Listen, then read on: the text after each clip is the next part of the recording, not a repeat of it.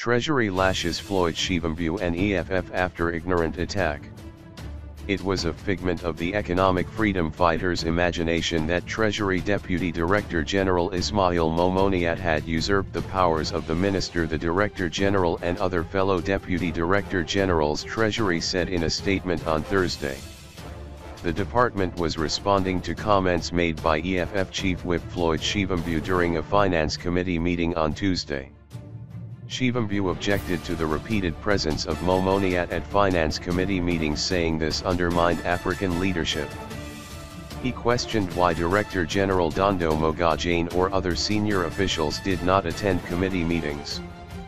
Treasury noted that the Finance Ministry and Treasury were required to have thick skins given the role they played in budget planning and processes within government, and so would not normally respond to all attacks directed at them.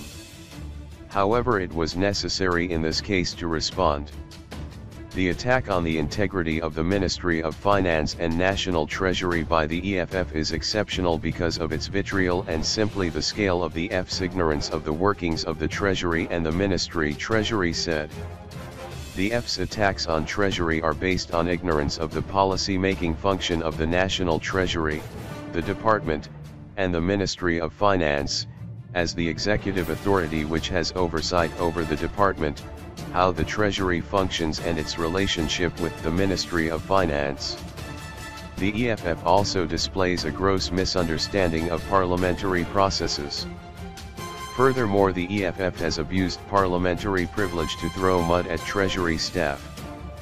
The nature of Momoniat's responsibilities meant that he was the right person to represent Treasury on all tax and financial sector policy-related matters, said Treasury.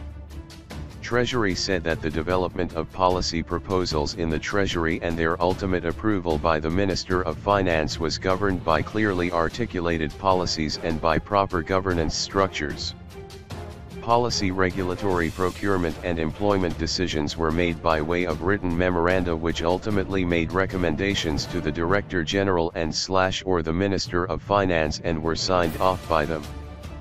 No one person is so powerful as to make decisions over the head of the DG or Minister, the Treasury statement said. Treasury prides itself on its culture of robust debate which has always been its hallmark.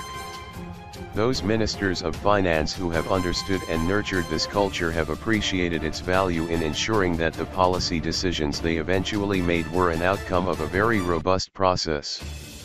Director General Dondo Mogajane delegated powers to Treasury officials which explained Momoniat's appearance in Parliament rather than the minister or himself.